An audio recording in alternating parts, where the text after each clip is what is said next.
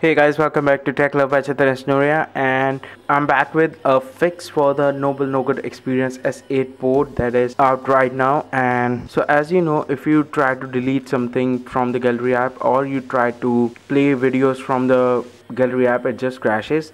And there's a simple fix for that, and you need a root explorer like application to fix that. And I'm using the ES file explorer, which is free on the Play Store. Go ahead and download it.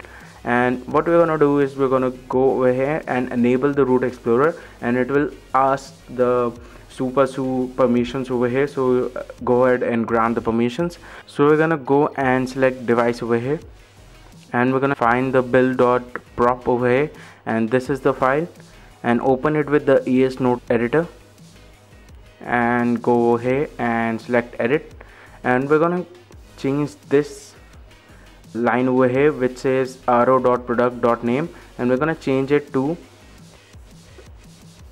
zeroltexx and save that. I'm just gonna press back and it will ask me to save. Yes, and it is saved now, and all you have to do is restart the device now.